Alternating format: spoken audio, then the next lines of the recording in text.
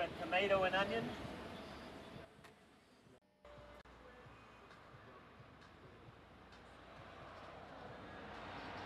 Hi, I'm Keaton Stantz and welcome to Fox Farm.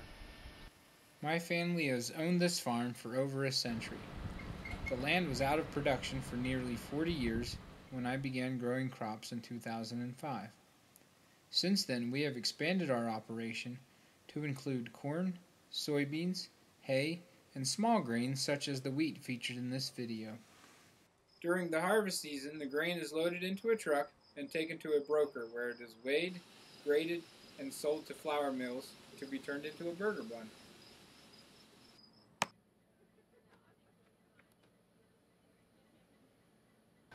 Hi, my name is John Scott Port, and welcome to Clarion Farms. My family has operated this farm for 6 generations. Today, my father, uncle, and I focus on producing beef for area markets and on growing crops to feed our cattle. We purchase calves from local farmers and raise them to 13 months of age.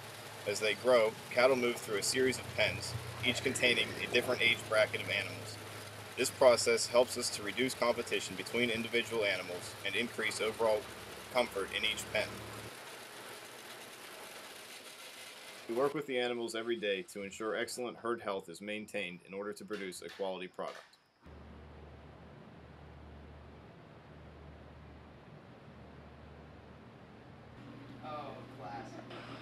Our beef is processed at a local family-operated butcher shop. The skilled crew custom cuts the animals we send each week, creating familiar steaks, roasts, and ground beef, like is featured in this video. Hirsch's Meats is a federally inspected facility. This level of inspection ensures food safety and the quality of the products for your family.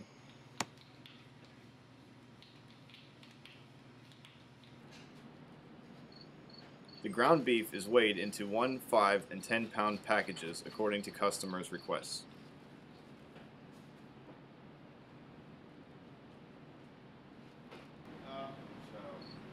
Many people choose to enjoy this product in the form of a hamburger patty, like this one.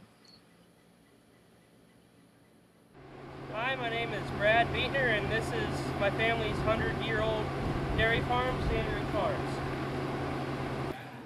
I am the 4th generation of my family to farm this land. I work with my father, uncle, and cousin to produce 6,500 pounds of milk each day, or about 813 gallons. We grow corn, soybeans, oats, and alfalfa on 500 acres as our feed source for the cows.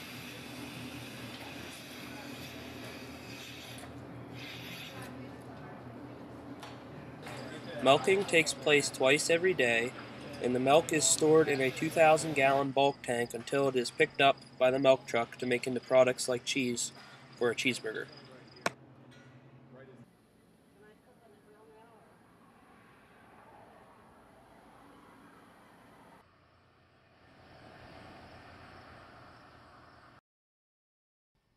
Vegetable farmers, like this one, dedicate themselves to growing a large selection of produce.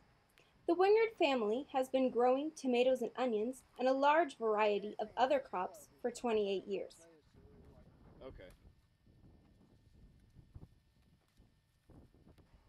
Maintaining the fertility of the soil is of the utmost importance in the production of excellent produce. Crop rotations are used to help control weeds and plant diseases. A workforce handpicks all of the tomatoes and onions on the farm so they are ready to enhance a cheeseburger.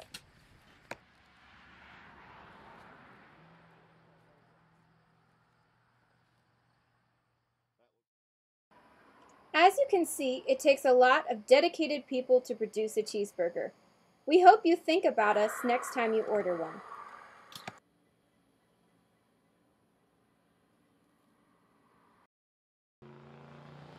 Thank you to Clarion County Farmers.